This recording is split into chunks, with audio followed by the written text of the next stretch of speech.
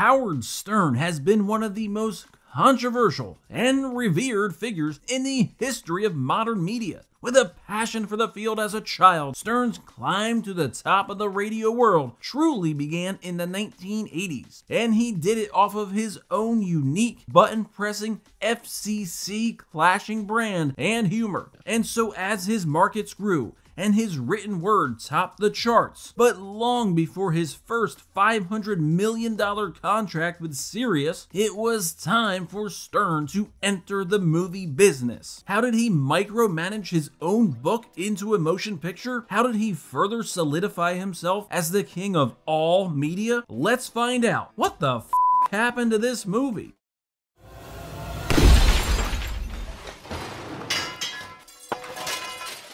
Private Parts began, as with so many movies, with a fart. Well, a fart man, Howard Stern's flatulent superhero alter ego, who you might remember from the 1992 VMAs. That same year, there were plans at New Line Cinema to make The Adventures of Fart Man, with Pretty Woman's J.F. Lawton writing, which was eventually shelved over PG-13 versus R debates and merchandising rights. And then came Howard Stern's Private Parts, the book that is, a 1993 New York Times bestseller that was the fastest-selling autobiography of all time. Set up at Reicher Entertainment, the book would be fast-tracked into production as Stern's feature debut, with the shock jock getting linked to the likes of Paramount producer David Kirkpatrick, director John G. Avildsen of Rocky fame, and screenwriter Peter Torokvei, since changed to PJ, whose credits included Back to School and Caddyshack 2. He would complete the script, which would cover Stern's youth up until 1993, but it was not approved by Stern, who had worked final screenplay approval into his contract. As it turns out, this would be one of nearly 24 drafts that Stern rejected, citing how boring they were becoming with each subsequent rewrite. But we're still not sure what's so boring about Richard Simmons running around Stern's house in a pink tutu and Stern riding an elephant down 5th Avenue, both events in drafts and part of studio pitches. In would come, at various points, Private Parts book editor Larry Sloman, Michael Kalasniko, Laurie Salawani of the My Girl movies, and TV writer Rick Kopp. By November 1994, Avildsen was fed up with all of the rewrites and bailed, although his career could have used a hit after 2 consecutive Razzie nods. As Kirkpatrick put it, to say Howard is difficult is an understatement. 3 months later, Stern had yet to formally approve a shooting script, leading to speculation as to whether the movie would even come out, that he might be nervous that it wouldn't be a hit. Stern had genuine concerns over how his story would be told,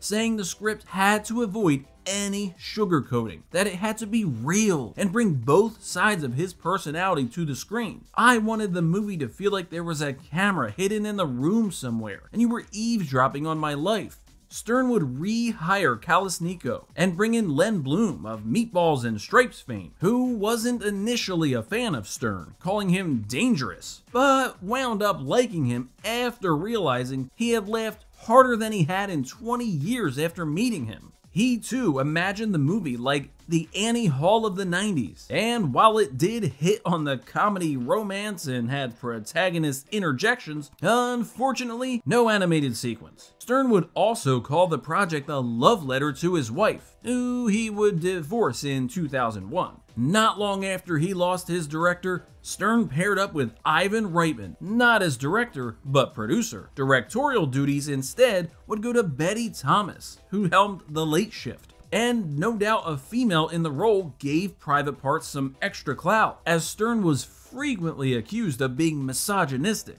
Thomas herself wasn't so sure she could stomach Stern, although her boyfriend was a fan, which was actually a perk as far as Reitman saw it. Much to her surprise, she was won over by Stern almost immediately, and so casting could begin on Private Parts. While we know that the core group, Stern, Robin Ophelia Quivers, Fred Norris, and Jackie Martling would all play themselves, at one point the studio threatened to hire Jeff Goldblum as the lead, to which Stern responded, "That will be the biggest bomb in history. The Fly is Howard Stern?"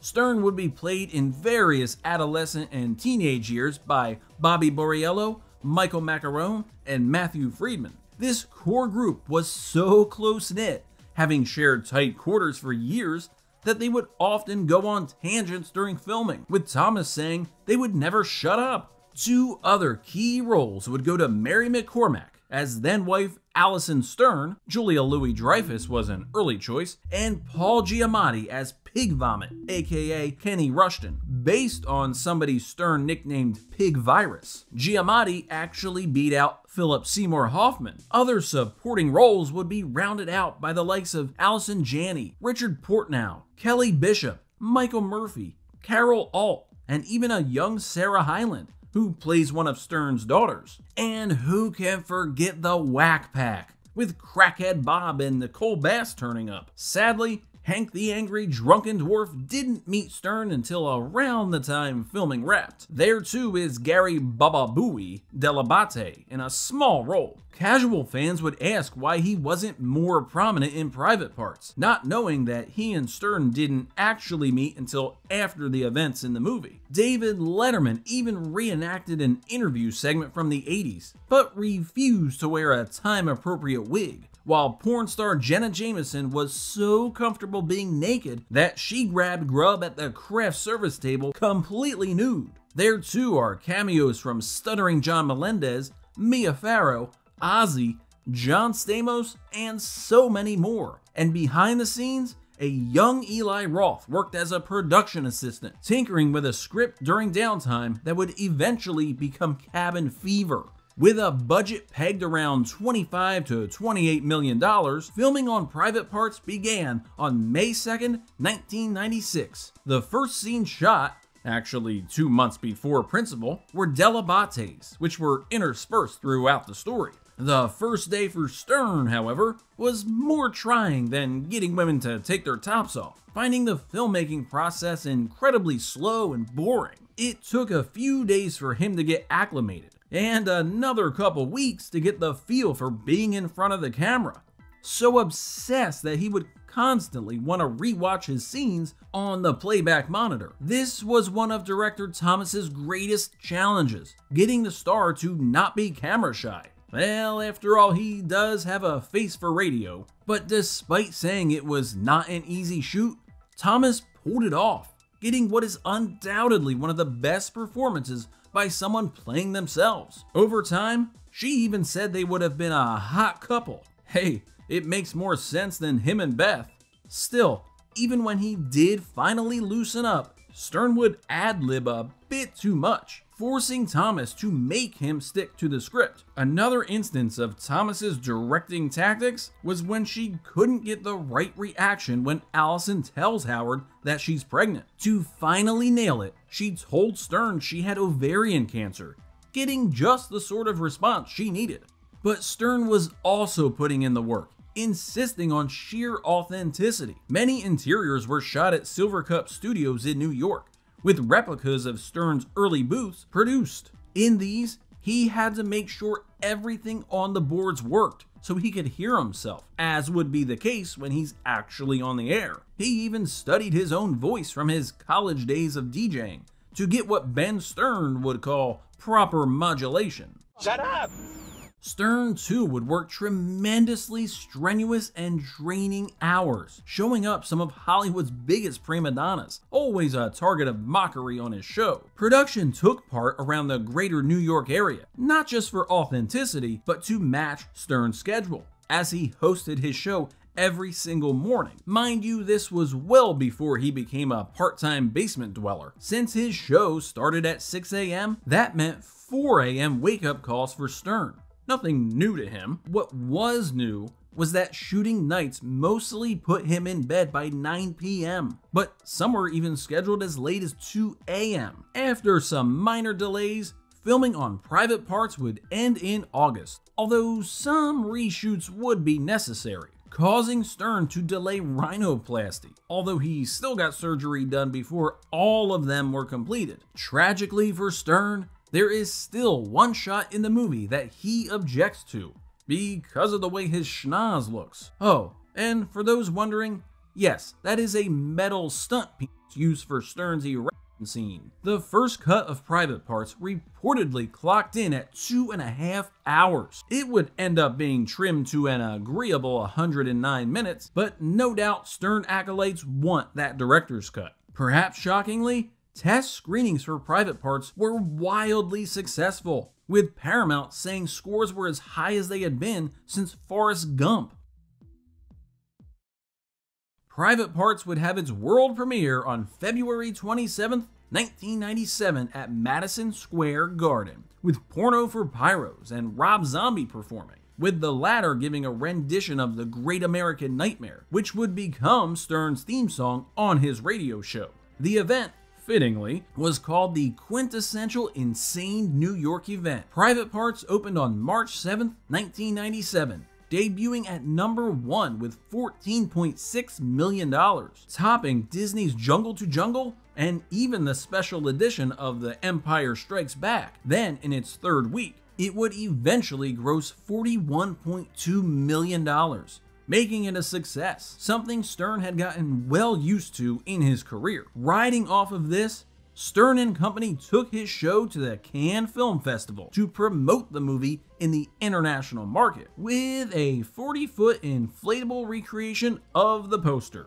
And, also as he had grown accustomed to, Stern attracted widespread attention, but this time it was from foreign dignitaries. Such a stunt caught the eye of then French President Jacques Chirac, who reportedly objected outright. As such, Reicher Entertainment deflated the naked Stern upon request, blowing it back up once the president left town. Although Stern didn't get the Oscar like he did in the end credits, he did get nominated for the Worst New Star Razzie, but lost to Dennis Rodman in Double Team. He too would snag a Golden Satellite nomination. In 2000, the American Film Institute even nominated it as one of the funniest movies ever, making it one of the more recent, for the time, recognitions. Private Parts wasn't just the perfect movie for Howard Stern fans and a hit with critics, it landed remarkably well on network television as well, which might be surprising considering it has an on-screen female orgasm, a kielbasa queen, and Fred Norris in a bathtub. The month after it premiered, USA paid $7 million for the television rights. In this version, which wasn't altered in the traditional sense, Stern recorded additional footage providing commentary on the censorship, which was mostly bleeped naughty words and blurred naughty bits. As with the book, Private Parts kept Howard Stern on top as the king of all media. And while a sequel almost feels natural, those days are long gone as Stern hit 70 in 2024. Instead, we almost got something far less warranted, an animated series called Howard Stern: The High School Years. But now, he was a star, even reportedly tied to a Melanie Griffith movie, and the role of Scarecrow in the never-produced Batman Triumphant. He too was offered the role of Bradley Cooper's brother in A Star Is Born. Now there's something even more frightening than his wet tighty-whities. Shut up!